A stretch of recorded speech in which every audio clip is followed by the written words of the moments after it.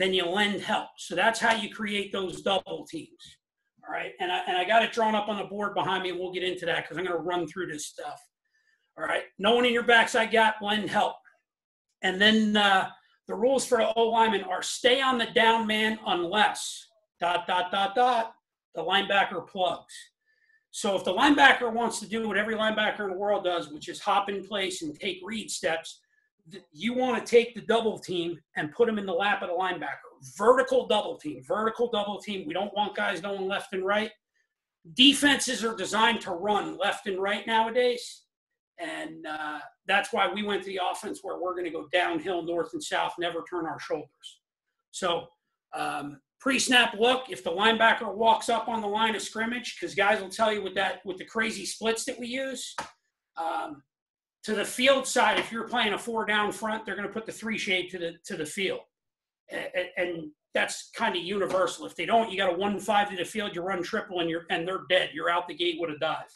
Anyway, a lot of guys will say to me, oh, well, coach, I'll just walk my linebacker up in the A gap. And that's a great look for us because the guard will just block down because it's his weak side gap if we're running triple right.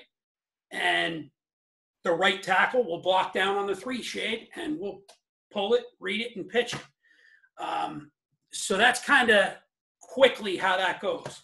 All right, front side tackle, if you're uncovered, we never block the 5 shade.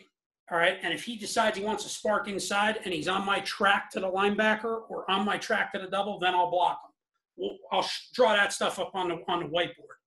Versus an odd front, the tackle widens. Versus an even front, the guard widens. All right, the center, he's got to figure out if he's covered or uncovered. In a 4 down front, he's working his weak side gap. If we're running triple right, he's blocking his left gap. And he's doubling with the guard to the backside linebacker. All right, backside tackle, you're going to step, protect your inside gap seal funnel or backside hinge. The big thing there is keep the 5 technique on the backside, a 5 technique. A lot of times tackles, they're bigger. They get tired. They'll hinge and kind of get compressed down into the gap. We want to keep the backside gap wide so our tailback's got an open read in the middle of the field, and we'll talk about that here in a second. So the X or Y, whoever is to the play side, all right, option to you, first a cover 3 shell because everybody plays 8-man front against triple. If they play too high, they're dead. When in doubt, block it like it's 1 high. They're going to push crack to the near safety or to the play side safety if it's too high. The play side slot, we call them the L and the R, left and right, shockingly. Versus an 8-man front, they arc release, block play side linebacker to the safety versus an 8-man front or a 1 high look. If it's a 2 high look, they arc release and block the play side safety. Again, if they're kind of if they're kind of tilting the coverage and they're going to roll down a safety from depth, first of all, they always cheat and they show it. 2 guys are not lined up at 10 yards. One of them's at 10, the other one's at 8, and you can see that it's coming. Our slots now block it like 8-man front, linebacker to safety. All right. The slot back away from the play call, he goes in motion to gain pitch relationship. How does he know when to go in motion? Here's my rule for motion. Be where you're supposed to be when the ball is snapped. Because when you have a guy who's a ham and egger, who's a tough dude, Division III, sophomore in high school, whose first year of varsity, he's not the fastest kid on your team, but he's just tough and he's a baller and he's got to be on the field for you. He may have to leave a little earlier than a kid who's, wildly talented, has 5 scholarship offers and can fly. That kid can wait till the ball snaps. So it all depends on the athlete. Everybody good so far? Because I'm talking to a screen and it feels really weird. Keep going, Coach. You're good. All right, good. All right, triple option rules for the tailback. The tailback is aligned at 5 yards behind the center, and he's going to do, if we're running triple right, his footwork, all right, feet are inside the armpits of his shoulders. He's just got a decent forward lean. He's going to step 1, two and gather, and then roll over to football. All right. It's the quarterback's job.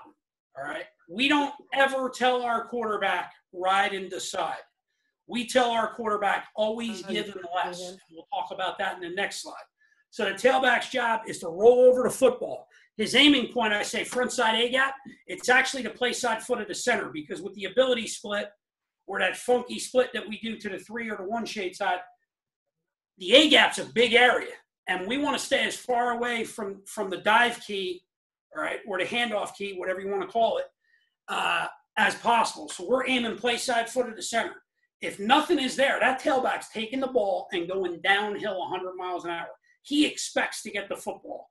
Downhill, play side A gap. If the A gap, they spark and the guard blocks down, he'll bounce. He'll look to go B to backside A. That's why it's important that the backside B gap does not get compressed, because it's basically inside zone.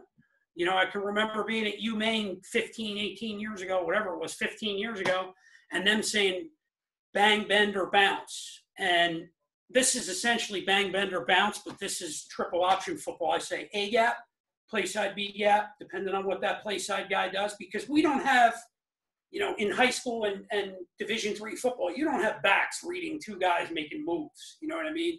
They're just freaking running the ball and thankful that they got an opportunity to play the greatest game on earth.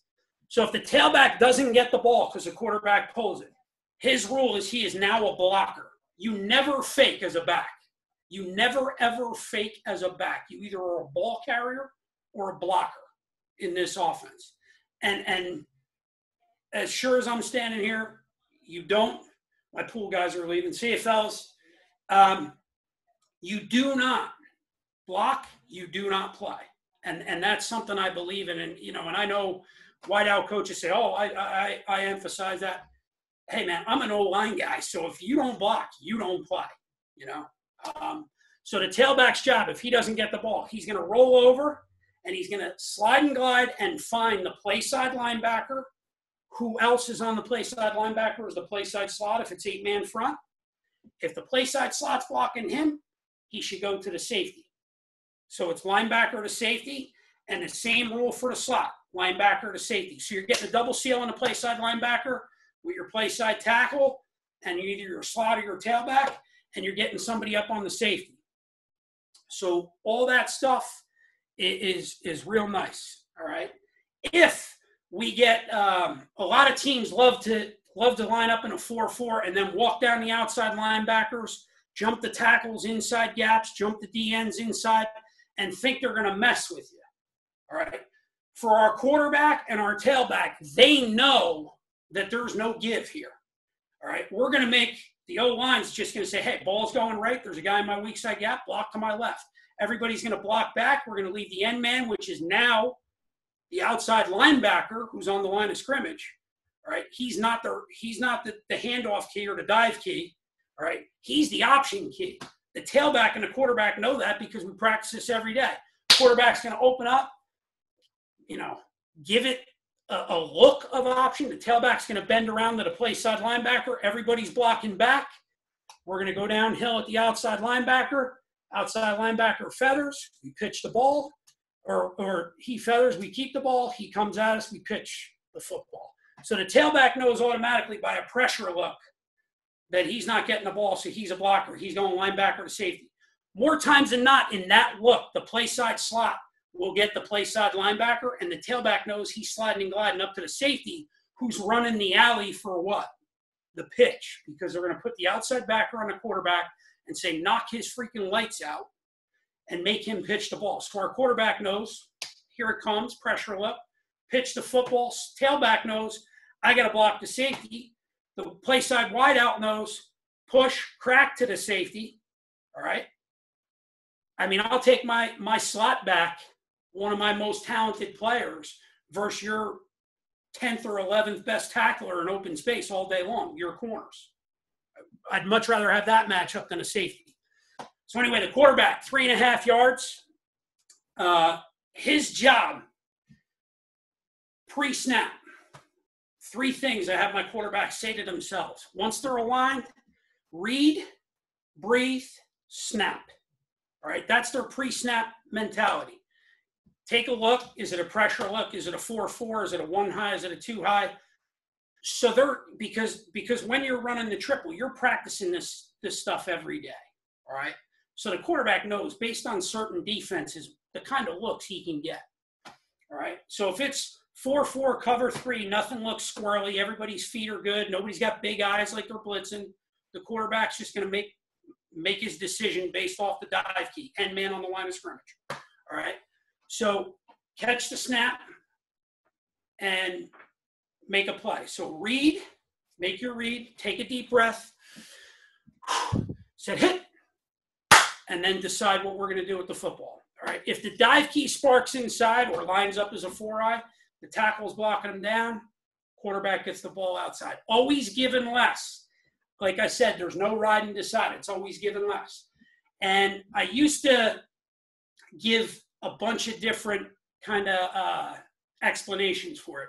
But unless the defensive end, who's got to bend with those funky splits, and the reason we do those splits, I'll get to when we get on the whiteboard here, is to stretch that read. And there's a technique that the play side tackle will deal with to slow that dude down a little bit. Anyway, if the defensive end can get his ear hole across the belly of the back, across his belly button, put his ear hole on the belly button, then it's a pull. Other than that, give it.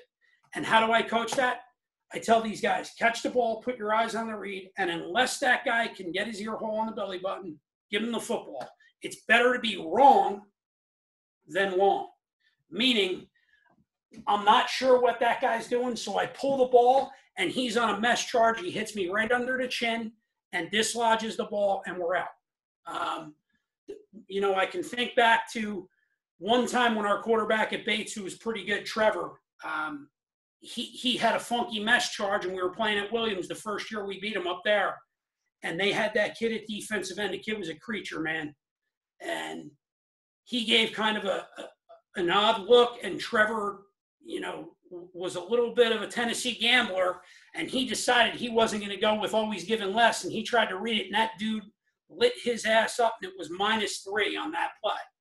And we wound up throwing it up to the big man and scoring in that series. But he came off the field, and I said, how do you feel? And he said, oh, my God, that kid's like Latimer from the movie The Program, and he hit me so hard, Coach, I'm not sure I want that to happen again. I said, then follow your rule. Always give the ball and less, all right?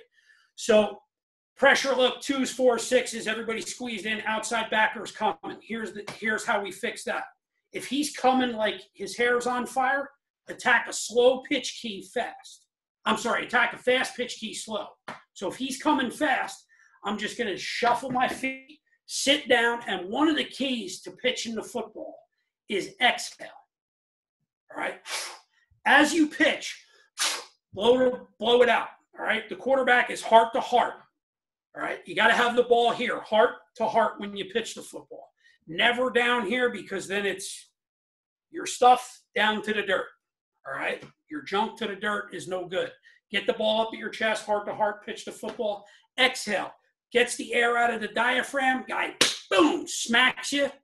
You got no air in your lungs to get the air knocked out of you or the wind knocked out of you. So you pop up and you say, hey, great hit, man. And now that dude goes back to the huddle and says, wait a second, I just hit their quarterback right in the teeth. And that dude got up and ran back to the huddle. All right? So a slow pitch key, we want to run at him and force him to make a decision. Is he playing me or is he playing the pitch? All right. And then the pitch, we always want to attack the inside or upfield shoulder of the guy. All right, of the pitch key. Any questions so far, guys? Oh man, what's going on with my pictures?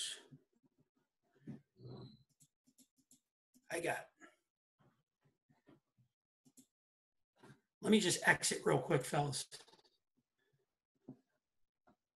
Yeah, all my slides are blank now. The photos. Anyway, it don't matter. All right, I'd much rather go to the whiteboard anyway. I'll go to general rules here in a second.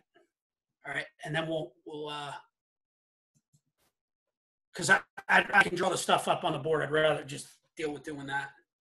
All right, so general rules of the O-line. All right, when in doubt, stay on the double team. General rules for the quarterback, basically give the football. It's better to be wrong than long. All right. In the system that I run, everyone gets the signal. All 11 guys look over at the sideline. We signal the play, any motion other than just basic motion. If I want no motion, I go like that, no motion. And if I want the slot to motion and then go back to where he came from, I call it twirl, and I go like this. And if I want him to motion across and come back, or the play actually determines which way he goes after that, I call it zip. Go across the formation, and I act like I'm zippering my pants. All right. But regular motion, we run it every day. He shouldn't need to know anything other than that. But if we get a pressure look, the quarterback ain't inside the slots, throw quick, right? He'll check the quick game, or he'll throw hot flash screen.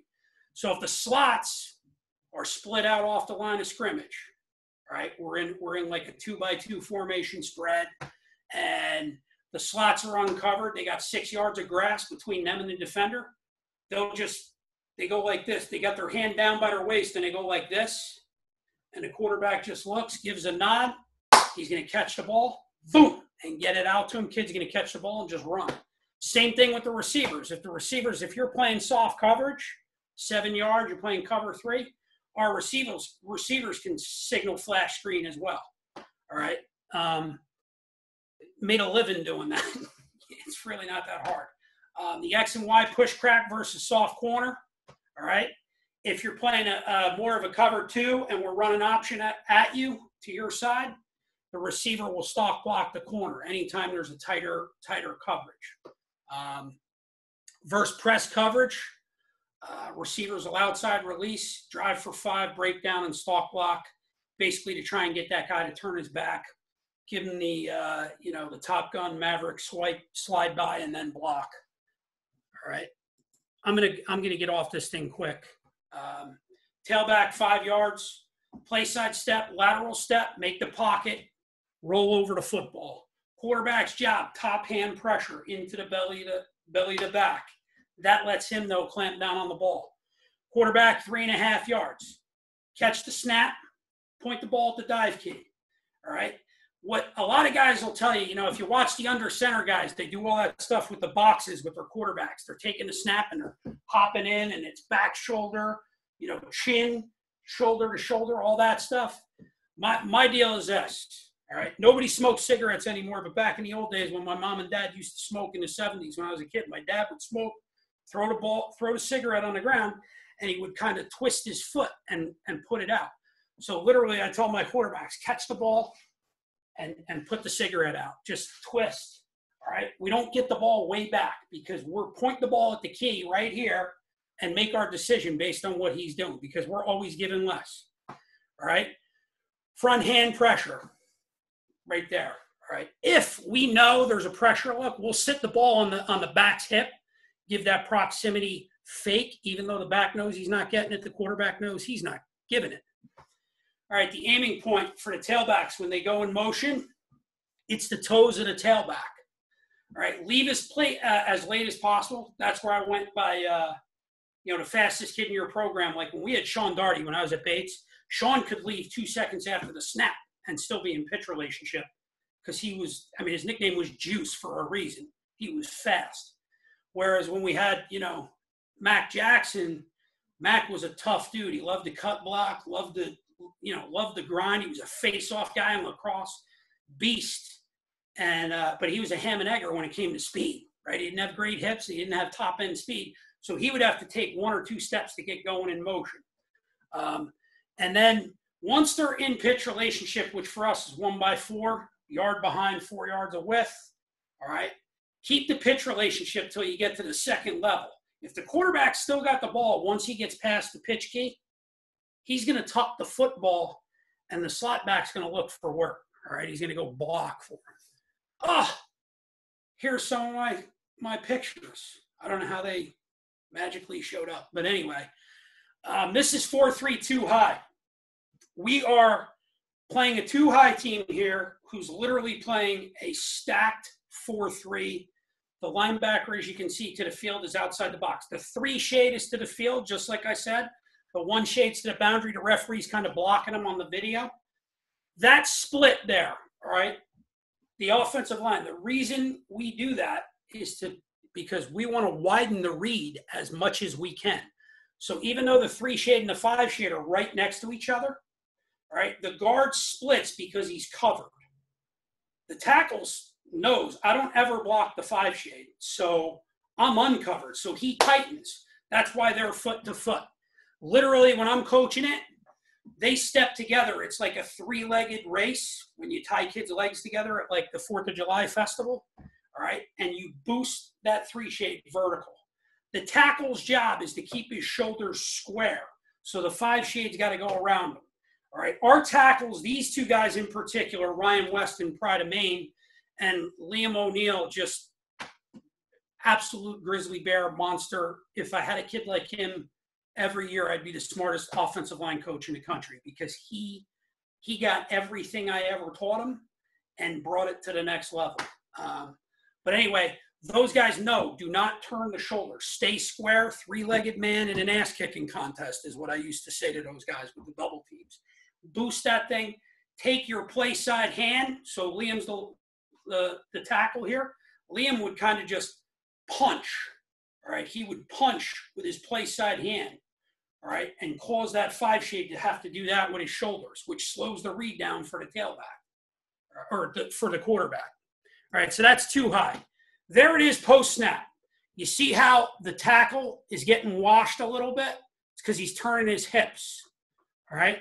Actually, that's Liam there because they're on the right side. So that's Coach Weston. I don't want to say that, but Ryan, I'm gonna have to send Ryan a note telling him he turned his hips on a play, 12 years ago. But anyway, you can see that our quarterback and our tailback are already meshed, and that 5 shade is nowhere in sight. That's give all day. You see the center and the 1 shade, all right, the center and the backside guard boosting the 1 shade, all right. Look at the linebacker behind that 1 shade. He has no idea where that ball is going to pop out. All right, that's Ryan Curran at tailback too. So that's 230 pounds and super athletic from South Portland High School, about to truck that dude. All right, here it is, verse 3-4, with the outside linebackers walked up, but still a too high look. All right, their nose too. These guys like to play like 4 eyes to get you to guess. Well, as soon as the boundary defensive end is in a 4-eye, if we're running triple that way, my tackle's just going to block him down. Him and the guard are going to boost it to the play side linebacker. Slot's going to go up to the play side safety, and we're out the gate. This play in particular right here, pre-snap, all right, that's it. We were going to the field. Let me see if I can go back. All right, we were going this way to the field. Can you guys see my cursor on the screen? All right, we were going this way to the field. So there's the dive key or the handoff key, and there's the option key. He is a true 5 technique. He's a hard bend, all right? He is a hard bend to the quarterback, all right? Or at least he did a lot. Oh, there he is. He's actually not a hard bend. He's playing the cue. All right, nope. All right, yeah, that's the 5 technique getting washed down. So that's a pull read. He's going to pitch the ball to this guy. The quarterback should come off and pitch right off of this cat here. All right. Next, 4-4, 1 high. All right. That's as vanilla as you get on defense. Our splits would be to the field, to the big field side. That would be the 3 shade split. So those guys would widen. The reason the splits will vary will be based on the athlete. So our left guard was a kid by the name of Mark Sylvester. Mark was a really, really athletic big guy. He was fast, he was athletic, and so was Ryan Weston. So those guys, they could always open their splits more based on their ability, their athletic ability. The right guard was a 300-pounder plus. He used to tell me he was 280, so he's probably 306, 309. And he was more of a heavy-footed, but he was a freaking, he was a guy, he was a road grader. But so his split when he was to the 3 shade side wouldn't be quite as big as Sly's, just based on his ability to protect. If the linebacker walks up, you got to be able to block him. There it is. All right. You see that the 3 shade here is getting blocked down. The play side tackle, because the 3 shade sparked, or the 1 shade sparked away, the play side tackle is climbing square to the play side linebacker. Here's the play side slot, arc release into the linebacker. Those 2 dudes seal that. That's going to be a huge problem for Williams, because this kid's going to come down hard and not be there in time to get our tailback. And our tailback's going to squeeze this double team, because his aiming point is play side foot of the center. So he's squeezing that double team. And based on the picture right there, those 2 feet in the ground by that defensive end tells me there's no way he can tackle our tailback. And our quarterback sees that too. He's given the football. All right. And by the way, that play went down to about the 4-yard line. All right.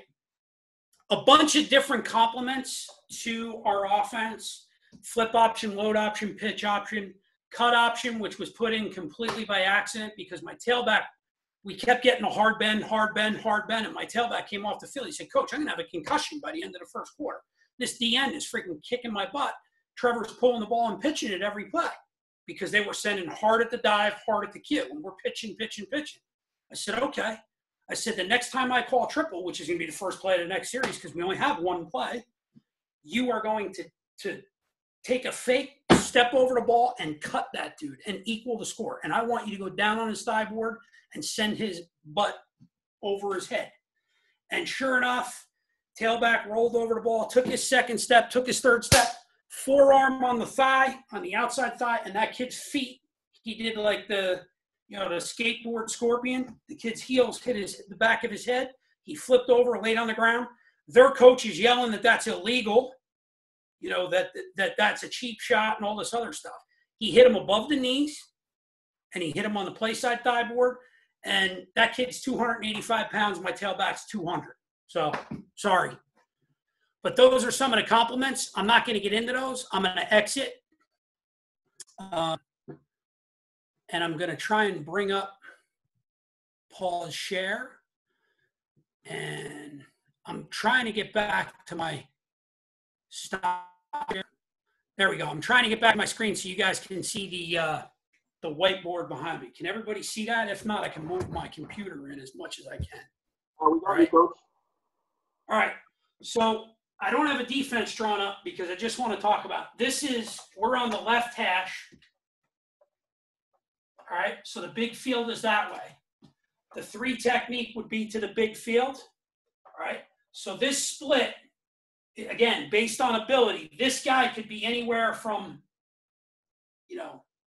1 yard, 3 feet, to almost 5 or 5.5 feet. All right. Again, it all depends on the guy. Play side tackle. All right.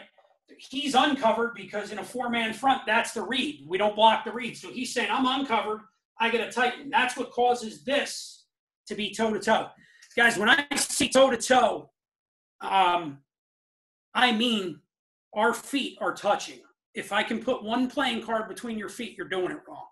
All right. And the reason I'm a stickler for that stuff is because literally I want your feet, your knees, your hips, your shoulders, your elbows, your wrists, everything together so we can get vertical push on that dude, on that 3 technique. All right. Because if that 3 technique is a true, let's say in high school, he's a 250, 260 pound kid. He's an all-conference kid. We played against a couple guys this year. Kid from Pequannock, big kid, all right, 250, 260 pounds. If that kid is there and I got 2 200-pound linemen, I got 400 versus 280. And if they're using proper technique and they're squeezing knees, hips, ankles, shoulders, wrists, and elbows, sooner or later I'm going to move you, all right, because it's 400 versus 260, 270, 280 every play. Now, we may only get 3.5, 4 yards first half. Sooner or later, we're going to break that kid's will. All right? So there's the whole mentality of that behind us. To this side, the 1 shade would be here. All right? So the guard knows, hey, 1 shade's inside shade. I'm going to squeeze because I'm covered. All right? And I'm to the backside. I'm going to squeeze, boundary side. Center knows, block my backside gap. So there's our double team there. All right. Now, backside tackle. His job is, I call it gap, seal, funnel, or hinge. Basically, step with your inside foot so that dude can't come across your face, all right? If the backside defensive end can't get across my face, I step inside foot, second step, I'm into him. Keep them there. I tell my guys, get oxygen when the ball ain't coming to you. Catch the dude, but don't let him push you backwards, all right? Again, aiming point for the tailback, play side foot of the center. He's going to go like this. 1, 2, and roll over the football. All right, boom, downhill. All right, these two guys are on that. Now, there's linebackers in this game, last time I checked. All right, these two guys are double teaming, and they're going vertical. This linebacker inevitably does this. He stands in place and bounces, or he takes 2 steps forward, and he's going like this. And the reason he's doing that is because he's not sure, because he's seeing film on us. The tailback could hit here, the tailback could hit outside the double team, or the tailback sometimes goes back there. And they all think that's 3 different plays. Oh, the coach is telling them to go that way. I've never told anybody where. I've never coached a running back on how to run the football. You know, I just say, you're back there because you're capable of doing it. Hold on to the ball, don't fumble. So these guys will boost this to the double team to the linebacker. All right, here's the read right there. That's the handoff key. If he comes down hard and flat, quarterback's pulling the football, tailback is going to slide and glide, play side linebacker to play side safety. The slot versus 8-man front is arc release, linebacker to safety. Same rule. Same rule. So you're getting double seals all across the front side. On the back side, double, stay vertical, linebacker, boom. All right? This guy, leave as late as you can to get in pitch relationship. Read key, option key. Play side, wide receiver, push crack to the safety. All right? You'll hear, oh, well, we'll just crack replace. Okay, great. You're at 7 yards playing cover 3. You're backpedaling for 4. You're now at 11, 12 yards. You're going to T-step with a Division III or a high school kid with bad hips. He's got to come downhill and tackle one of my best athletes in space. Okay. Well, I'll just put one of my running backs out there. Okay, well, your running backs usually play linebacker. So now you're taking one of your best athletes out of the box. So now I know my tailback's going to run for 300. So pick your poison. All right. So that's basic versus a cover 3 shell, 1 high shell. Very basic option. Any questions on anything you want to see there? I can draw it up to the shade 5 side. It's the same thing. Double team to the play side linebacker. Block down. Stay square. Block down on the play side linebacker. Read key. Option key. These guys block back. You know, it's pretty simple stuff. Any questions so far? Coach, on that one, is the center and the play side guard, is one of them working back to the backside backer? Yes, I drew it up play side. I apologize for that. Yeah, they're working to the first man on the backside of the midline. Yep. All right, you split the offense in half. They're working back to the first linebacker because you're blocking back on the 3 and 5 with your guard and tackle. All right, the play side tackle, his job, again, don't turn your hips to go down to that first linebacker in the box. Stay square, climb vertical, and then block. All right, that linebacker will come to you. He will tell you if the tailback's got the ball or not. If the tailback's got the ball and he's worth the salt, he's coming downhill, you'll meet him a yard over the line of scrimmage. And as long as your shoulders stay square, you can't get condensed by the DN. You know, a lot of guys, when we first started running this in the NESGAC when I was at Bates, a lot of guys were trying to squeeze and pop. Their DN would squeeze the 5, squeeze the tackle's hip, push him down, and then pop out and try and play the quarterback. They were trying to double play. Well, I was not coaching the detail of staying square with my shoulders and my hips, the play side tackle. As soon as I clean that up and your 5 technique is trying to push Ryan Weston or Liam O'Neill or any other tackle we had, and they're square and they're low, it negated that as a technique, and it literally took probably 3 series of a game to figure that out. And I was like, guys, just, you got to do a better job staying square. And it was actually in that Tufts game where you saw, I showed you that, where I said I was going to have to send Ryan a note. So any questions so far? If we're going to a 3 down front, again, I draw it up with just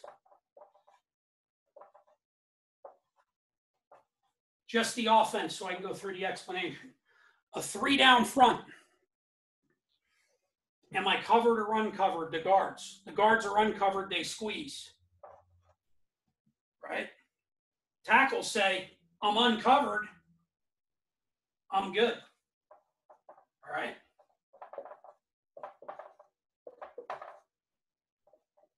I mean, we're going generic here. All right? So this look here ends up being a 3-man plow to the backside linebacker. All right? We're going here. All right? It's been a while since I've been drawing the option, so I'm going to do this. Coach Weiss. All right. Square. Yes. Uncovered and covered. What is the rules? Like, how do they determine if is a shade covered? A three technique is covered. The guard's covered.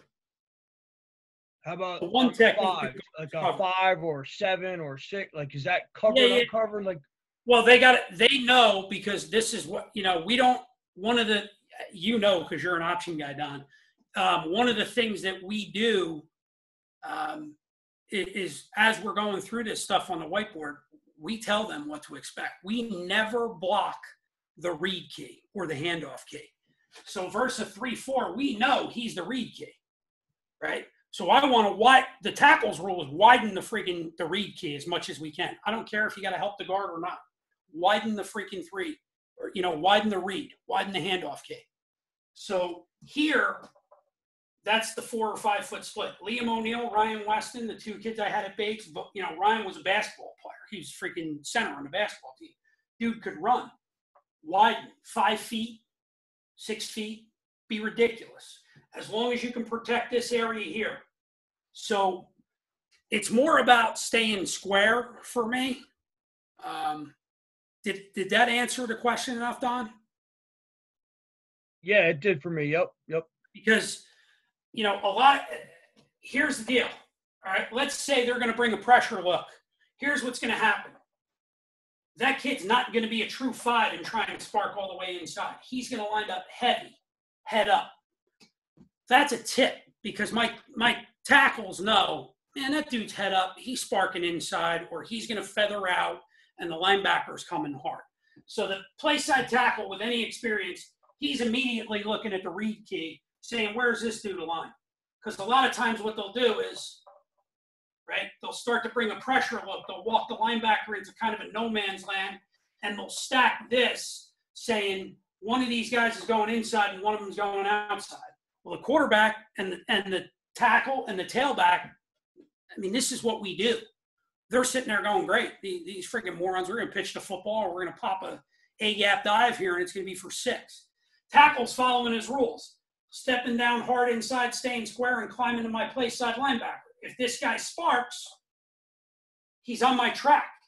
I don't ever pass up a good block for a bad one. So if that guy sparks to a 4-eye on the snap, he blocks him because he's in my path to the linebacker. All right?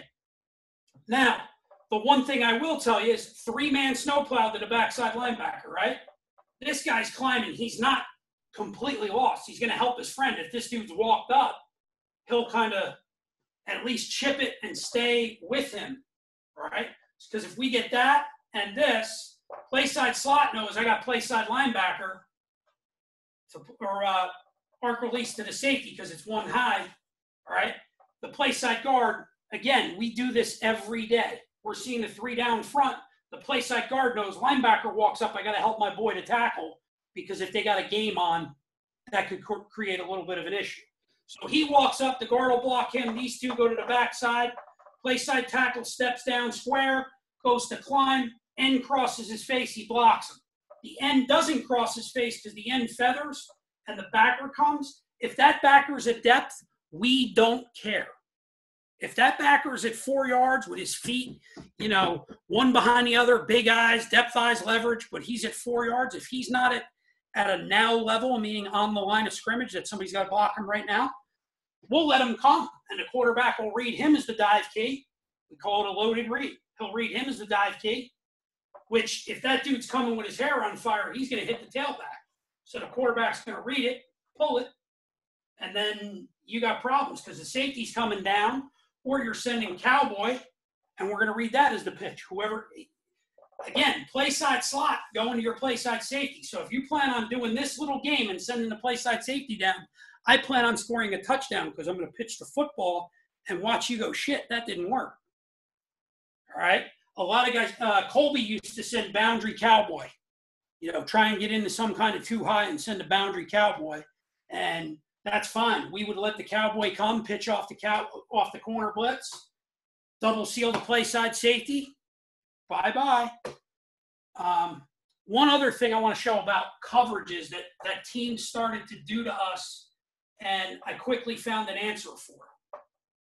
What they did was we would send this guy in motion. Too high teams, doesn't matter 4-3 too high or 3-4 too high. We would send this guy in motion for triple, and they would start sliding this guy. And then they would send, this guy to the pitch. This guy would come, and he would go to the quarterback.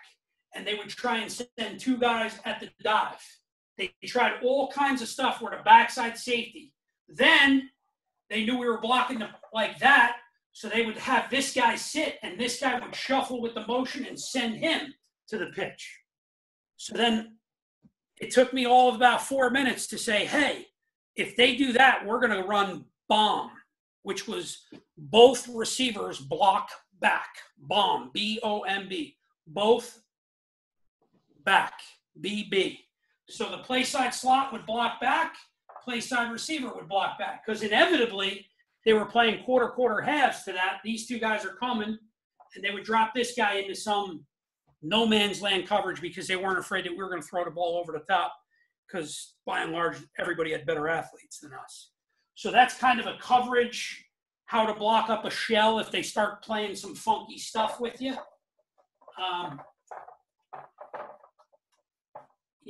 You're starting to see a lot more 3-3 stack. Coach Kempton and I used to kick this one around back in the day. Right, you get the nose, the 2 5s, linebackers.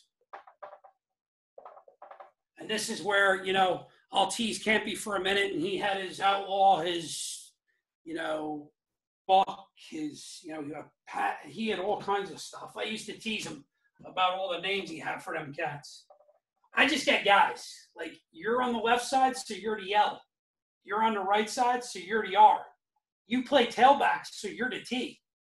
And you two guys on the outside are, you're the faster guy, so we'll call you the X. And you line up on the backside of any call, of any formation, and we'll call this guy the Y. And you always line up to the play side. Old, two-back pro twins kind of general rules, all right? Always line up to the side of strength. You always line up to the backside. Anyway, so the first thing we would do here is we would figure out, Kempy called these guys down safety, so I'll put them there.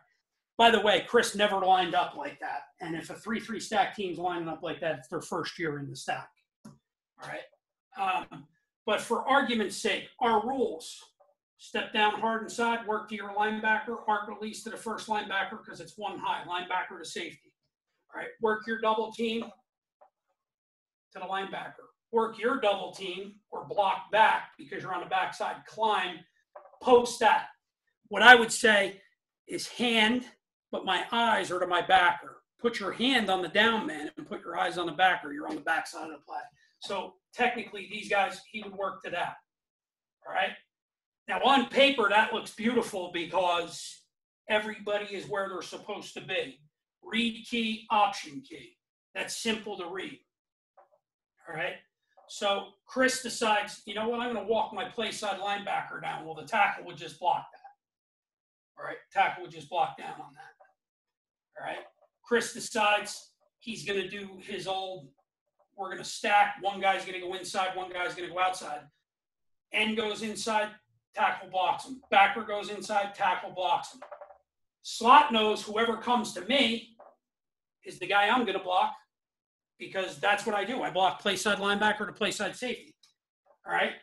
And it's mirrored on to the boundary because they're a 3-3 stack team. Questions on that? And Kempy, don't be asking me hard questions. 11 guys over on defense. I don't even know what you call them. Hey, Daryle, on the front side of that 3-3 stack, if the tackle pinches and the backer comes over the top, does the slot pass him up and continue on to the free? No. If he runs over the top and the tackle goes like that, is that what you're saying, Mike? Yep. Slot stays on. I'm sorry, other way around. Tackle's out, backer's in. DN's. Oh, the backer goes inside? Right. Will the slot pass up that tackle and continue on to the free safety if he's sparking out? Yeah.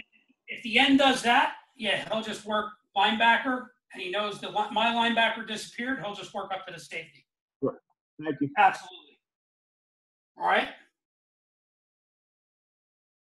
Any other questions?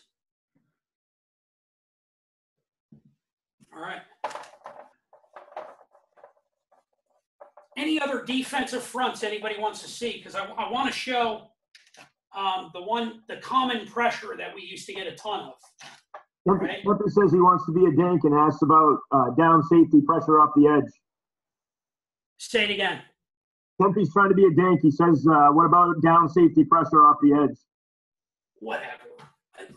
Send him back to outside academy over there. X-splits off the edge with the defensive end and the down safety. Spark, right? No, defensive end up the field, outside. Defensive end outside. Down safety underneath. Down safety underneath. Wonderful. With the backer coming inside. This backer. Yeah. Beautiful. So that's right. We should give the football there. We should give the football. We're working that double team there, right? Nose and backer. That attack, staying square, all right? He's going to step and try to punch that 5 technique. You're telling me the 5's coming straight up the field. He's stepping away from it. Eyes to the backer. Boom! Collision to backer. Screws at a helmet. I got this from a great defensive coach one time. Screws at a helmet. Tackling. So I used the same terminology on my side of the ball so as not to fork tongue kids. I said, hey, screws of our helmet, the linebacker's throat. Rattle his cage, right? If that tackle gets your linebacker, boom, rattles his cage. By the time that kid's boogers get out of his nose a little bit, the tailback's up the chute, right? Making his decision. Because you got to remember, we're at 3.5 and 5, so it's the time, right? It's the timing of the play. So we're going to collision that. And as long as we smack that guy a little bit, that's give all the way. Because the read keeps you on the field. As soon as the read takes a step up the field, quarterback's giving the ball. Now what we got to do is pop that dude in the mouth. You with me, Chris? I got it, brother. I think the big key that you've stressed is the shoulder square, because that's a pain in the ass for defensive ends or any kind of pressure off the edge. That really makes it difficult to get to your landmark on a blitz or a spark or just a bend. Yeah, and the one thing, whether I'm coaching, I'm stepping to my backside gap in a triple option scheme, right? But so my eyes are going to where I'm going, but my hand is always, punching. So if I'm running, like I'm coaching in the inside-outside zone right now, and I tell my guys, eyes in your play side gap, hand in the backside gap, just to feel movement, right? Because if I'm a guard and I got a head up 2 who's sparking away and I'm running inside zone right, I don't want to necessarily just leave him one-on-one for the center because he's not on my tracks. I got to help the dude. That guy snapping the ball has got one hand between his legs. He needs a little help. So as I step, right, and I get my second step in the ground, I'm starting to climb vertical. I should be eyes through my play side gap, hand in the backside gap. Well, it's kind of the same thing, in the option, except my eyes are in my backside gap and my hand is in the play side gap. All right. So, I'm able to transfer a lot of the things that I've taught from the wing tee to the eye, to the inverted wishbone, to the spread, to inside outside zone, to the triple. Keep it simple for the kids. I talked more about coverage today than I think in 15 years I've ever talked about coverage in terms of dealing with the kids. All right. When I first started, coordinating the offense, and 2 high, we're going to call it dime. 1 high, we're going to call it nickel. 0, we're going to call it penny. That took me about 4 weeks to say, I can't freaking remember which is which. So why don't I just call it 2 high, 1 high, or 0? I don't use words that a kid might misinterpret. And Tommy Hines tells a story. Tommy was a wide receivers guy for us. He had coached at Coney High School. He told a story. He was coaching defensive backs. It's like the state playoffs, Eastern Maine finals, state finals. And he's shouting out onto the field. And the kid kind of turns towards the sideline and shakes his head, yes. Well, Tommy was relaying a really important piece of information in regards to coverage.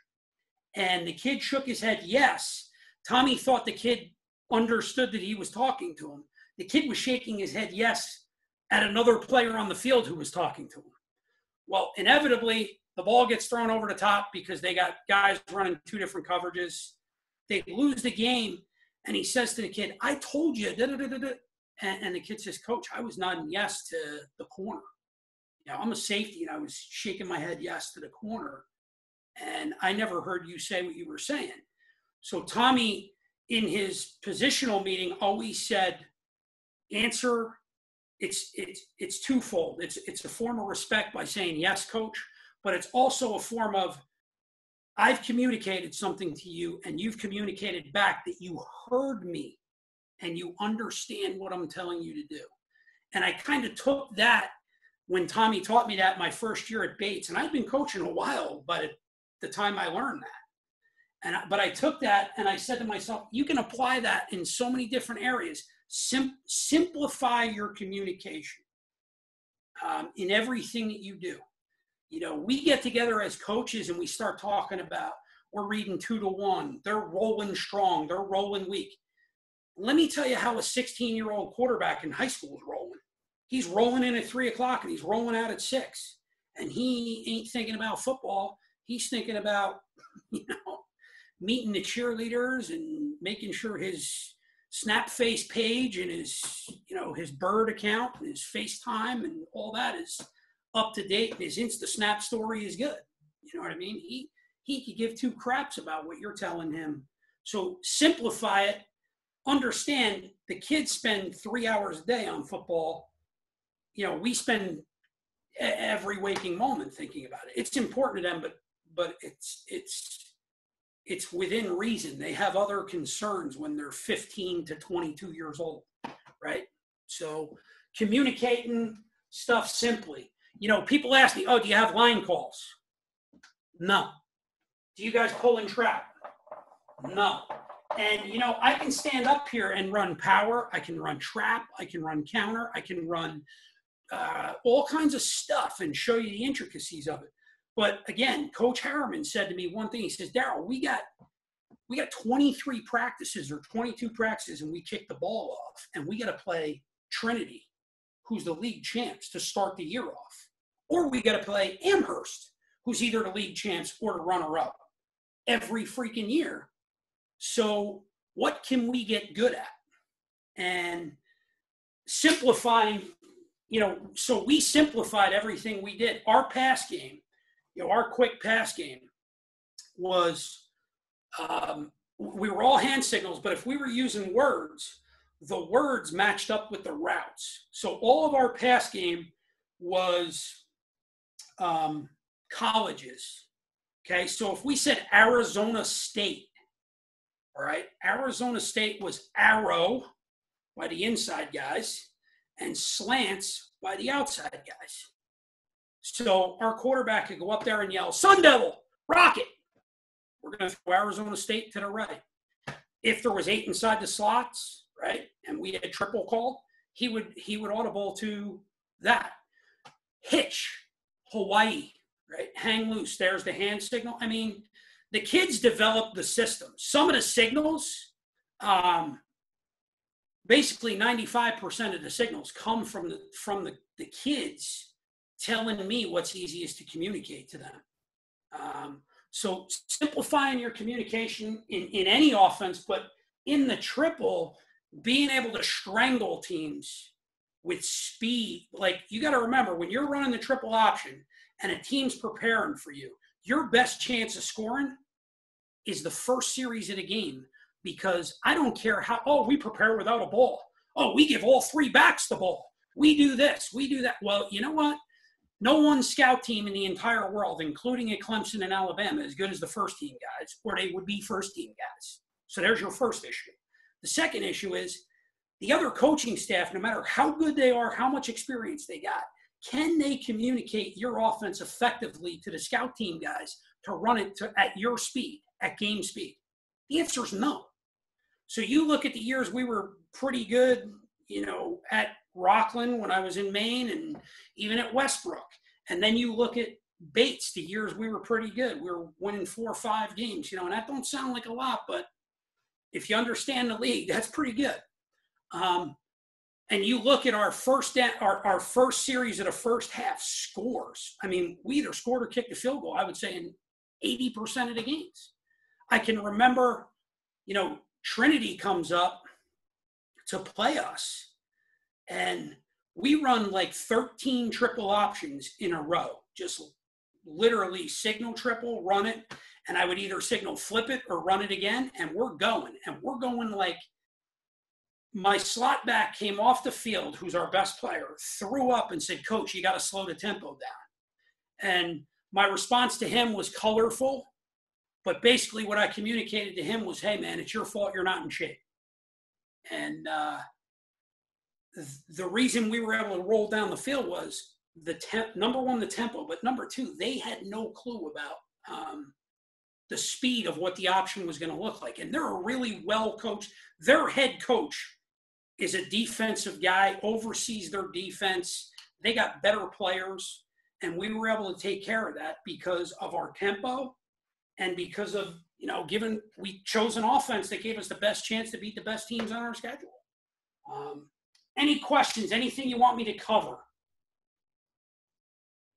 I want to, if I can show you guys the basic rules of our play action pass off of triple. I think that's a good selling point for you guys. All right. Now, Coach, do you close your splits down when you're throwing play action?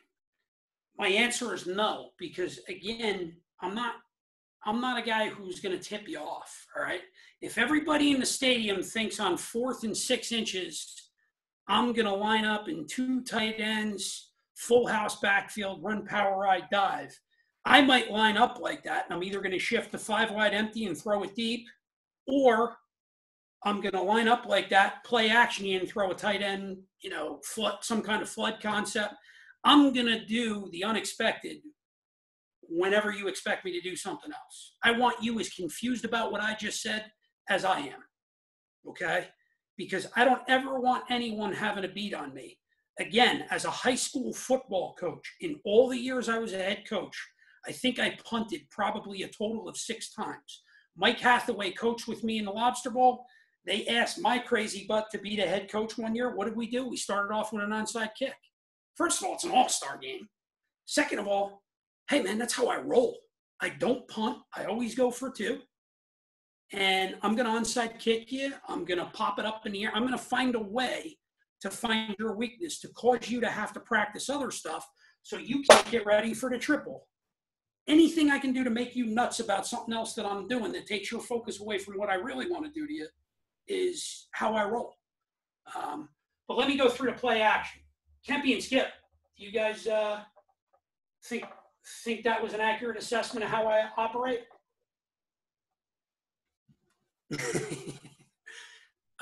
Is anybody still listening? Like, I'm good, Mike? I'm here, Coach. Yeah, we still got guys in here, man. Keep rolling. Yep. Play action pass. Again, whether it's 1 high or 2 high, we're on the left hash, 4 down front. I'm not going to draw the lineman.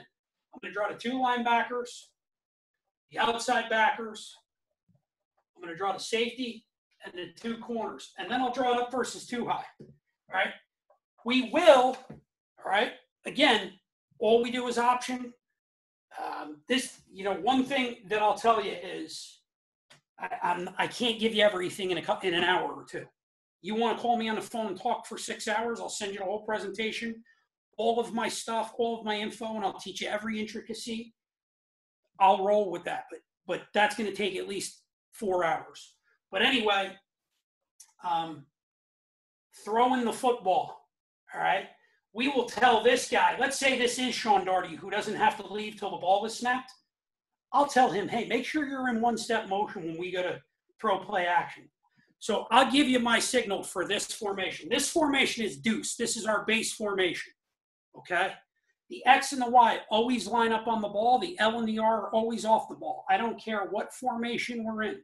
So the L and the R are the adjusters. The L can never line up outside the R. The R can never line up outside the L. So if we move to trips, we go like this. All right? Guys move to the other side of the midline. The X and the Y, no. All right? They're always on the line of scrimmage. The X and the Y line up here, here, or here. The slots line up here, here, or here.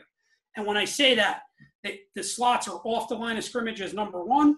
They're in a true twins look as number 2, or they're in the slot as number 2. All right, that's the 3 places they line up. So if we're going to run play action, boom, 2 steps, all right? We got man slide protection. Play side guard, we're running triple pass right. First down man, tackle, second down man. Tailback, right? Runner or blocker, never a faker. He knows he's not getting the ball, so now he's a blocker. He's going to give me a good dive. The quarterback's going to put the ball on the hip. Proximity fake. He's going to roll over, and he's got play side linebacker 1 to play side linebacker 2. Okay? Center. Nose to your backside gap. This is the slide side, right? Through A gap. Guard. Nose to your backside gap through B gap. Nose to your backside gap through C gap. The slot can do a couple things. We'll talk about him in a minute. Play side slot. Arc release, just like you're looking linebacker to safety. Sit down at 10 yards and show your chest to the quarterback. Play side slot, push cracks every damn play. Verse cover 3, he does this, and then he goes over the top. Inevitably, the safety is sliding with the motion. He sees the slot coming. He sees all this action coming like this. It's either triple or, oh no, they're going to throw it. It's play action. He jumps this. Corner's passing that off to the safety. He's also got triple coming at him, so he might be the late fill and tackle guy, whatever you defensive guys call that stuff over there. All right? So we're looking 1 to 2, right? Throw the home run ball, right? And we'll skinny this a little bit. It's a post, but just get inside the coverage and go vertical, all right? We don't spend 900 hours throwing the ball, all right? Our practice plan reflects what we do in the game. So if we're going to run the ball 70% of the time, 70% of our practice plan is going to be running the football, okay? That's one thing I think a lot of coaches miss out on. We all like to throw the football, even me. But I think it's important that, you know, us being being a triple option team in high school and in college, I got better and more refined at it every year. And as the years went on, my practice plans got more and more detailed towards the run game, and pass game was mixed in situationally. And I think that's important to understand. So that's the kind of look we get. There's a couple things you can do. If the slot back sees pressure, but he's not sure if he's going to drop out or not, he'll motion and twirl back and block because he can't see what's behind him to protect the backside of the quarterback, all right? The backside receiver is takeoff, all right? And you guys all know the even I'm leaving, saying, if I get to 10 and I'm even, I'm leaving. Just keep going. But verse cover 3, The corner's bailing. He's still over the top. Pre-clinic, I said, you know, if he's over the top, attack it with speed. Well, we don't have speed. So if we get to 10, he's still over the top. We'll crank it for 2 more to 12 and then break it to the out. All right. Quarterback's looking here. If we have no pressure off the weak side, these guys are all doing their thing and dropping, right? And dropping, right? The slot back will carry out and sit here in the flat, widening this guy, trying to get some width in here. Maybe open that up if the safety jumps the top, all right? This guy will sit down, show his chest to the quarterback. If they're in zone, he's playing dive, then he's jumping underneath that. He'll just shuffle out. This is holding this guy, getting this guy to widen a little bit. So that's basically what we would do versus a one-high safety look. Uh-oh, where's my rag? All right, I got it. All right, versus two-high, big adjustment. I mean, all kinds of new theories here versus two-high.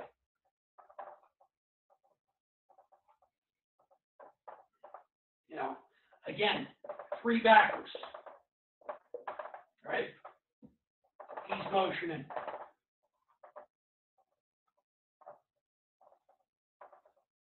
All right, we're going to do the same thing. All right, it's literally the same play.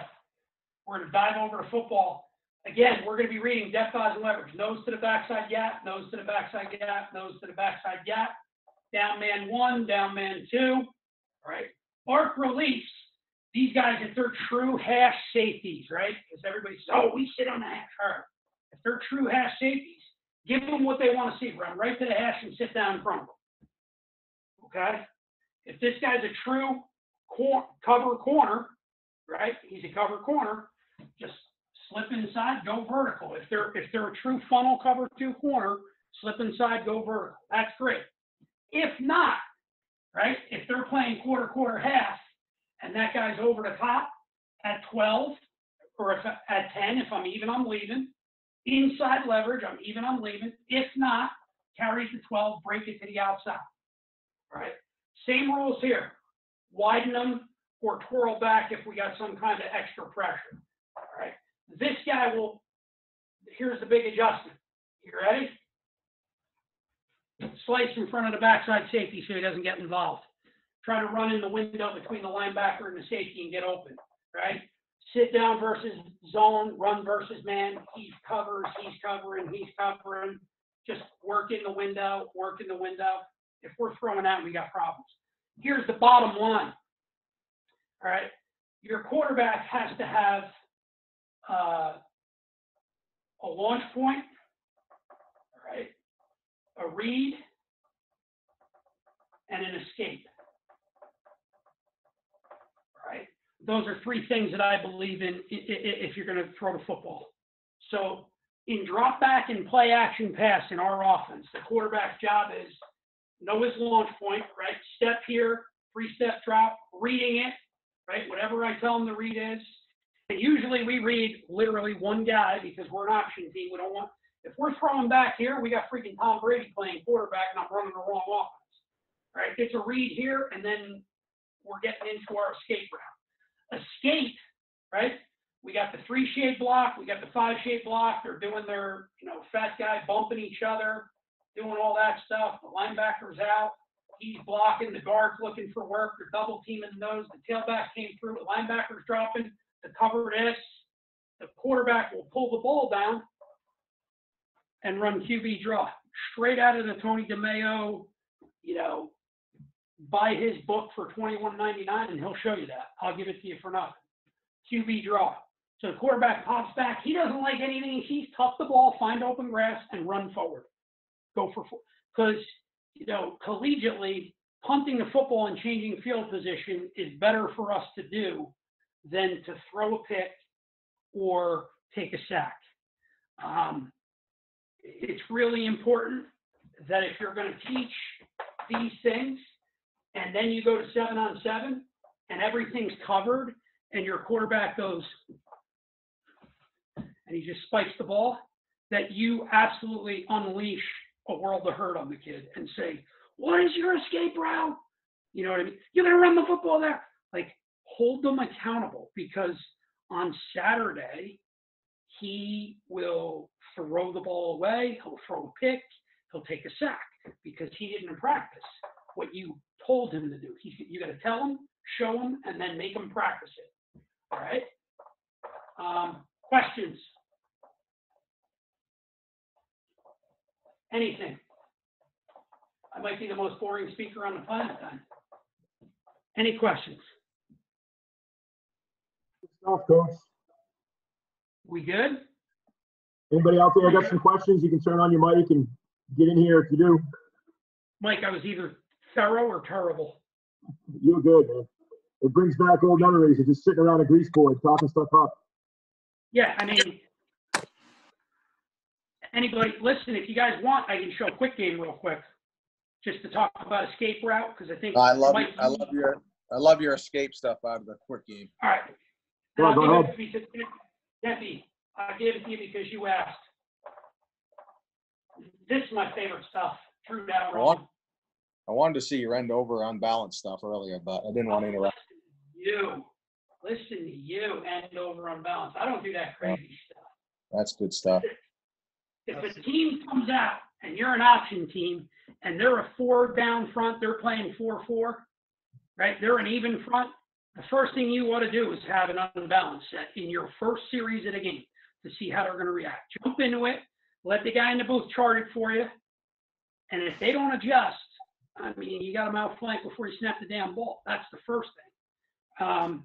You know, if a team is a field boundary team and they're an odd front team, right?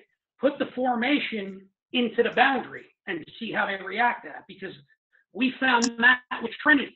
Trinity's a 3-4-2 high field boundary personnel, right? All the thick, heavy dudes go into the boundary, and all the dudes who can run and cover grass go to the field. So I said, Chris, hey, what if I took trips and put it into the boundary and we ran triple to the field? He goes, D, they're going to have to do one of two things. They're either going to have to take the speed guys and put them into the boundary and put the fat guys to the field, or they're going to leave field and boundary alone, and then you can throw against the neck rolls into the boundary, throw quick screen and all that kind of stuff, mess around with your little trips, pick plays. I'm sorry, we call them rub routes. It's a Coach Harmon thing. Don't ever call it a pick play, call it a rub route. I almost got punched for that once. Anyway, quick pass game. All right, quick game is gap protection. All 5 of the linemen are stepping to their play side. So if we go, I just showed you. This is deuce, right? This is deuce formation. This is the signal. I put my pointer finger up. I put my arm out like that. I go deuce. Arizona State is Sun Devils. So I take my thumb and I point towards the sun. Deuce, Arizona State. I'm doing it with my right hand. I have a wristband on my right hand. I have nothing on my left arm. This is how it would look on game day. Okay? So all the kids on the field are looking. I got my right arm covered. I got 3 guys signaling. So, you know, because in college it looks cool. You know, I don't know why we ever did that. It didn't matter anyway. All right. Deuce, Arizona State. All right. Let me give you triple because everybody has that one. Deuce, triple. All right. Quarterback was up there Sunday, second sound, first day of the week. Monday it's on 1, Tuesday it's on 2. Quarterback was up there. 99% of the time we're on Sunday. So the quarterback sees it. He goes, Sunday, set hit, boom, we're off and running. And I used to do Sunday, April, Sunday, horse crap. Just freaking snap the damn ball and play the game. All right. Anyway, 4-4, cover 3. Daryle, your screen is frozen. All right. Sure. Your screen is frozen, so we can't see anything you're drawing. Oh, we got you back now. You good? Yeah, we're good now. So 4-4, cover 3. Quick game. All right. Quick game, Arizona State, thumb up, Arizona State. 0 to 7 yards by the play side slot, looking over the outside shoulder. Dip, grab brass, and run the 7 yards, bottom of the numbers. Always, receivers always have their inside foot up. 3 steps, 1, 2, 3, hard slant. There's our read. No one else. Read the flat defender. if it's a safety, if it's the tackle, if it's a sprinter, if it's a punter, I don't care who the guy is, read the dude who's in the slot. He runs with the arrow, throw the slant. He sits on the slant, throw the arrow. Because he's a covered free corner. All right. Here's the deal. Everybody block your play side gap, right? Never step away from a good block for a bad one. So my eyes is here, right? Play side linebacker on a run through my gap. If he's at depth, his feet are equal, and his eyes aren't big, he's probably not blitzing, all right? So if I'm the center, I'm going to snap the ball. I'm going to post my backside, put my eyes in my play side gap. Guard, block your gap. Tackle, same thing. Eyes here, right? Depth, eyes, leverage. Nothing, no crazy business coming. Step, eyes, hand in the backside gap, post the 5. Backside tailback, right? Tailback's job in pass protection. His aiming point, pre-snap, inside foot of the tackle. So as the tackle punches and steps, he now, by the time he gets there, he's at the tackle's outside foot, shoulder to shoulder. Place backside slot, pin, and block down. Force the 5 shade to the tackle. Force the 5 shade to the tailback. Push him inside. All right? His cadence. Mike Hathaway's team is the Levitt Hornets. So if I'm the backside slot and I want to teach this guy how to release after he blocks it would be Hornets ball now. He's saying it in his head. Hornets ball now. Every day during 7-on-7 and quick game practice, they're blocking down on a hand shield and they're saying out loud, every one of the slots that's practicing on the backside is saying Hornets ball now. All right? Quarterback pops up, he makes his read. Catch, step, throw, catch, step, looking, throw, however you want to coach that. All right, one big step. It's like starting a lawnmower. Catch the ball, pop. All right, don't get lazy. Pull the lawnmower. That gets you your depth. That gets you from 3.5 to 5 in one step. Put the ball loose if you like what you got. If not, catch, step, throw, catch, step, looking, throw. You're booting opposite. As you snap your head around and start to boot opposite, okay? This guy should be just getting done with his Hornets ball now. He is 0 to 4 yards. He's going to run in the flat and cause the flat defender to have to make a decision. This guy's roll 10, even on leaving. If not, get to 12 and break it off. Quarterback's job here, get outside. He come, I throw. He drop, I go.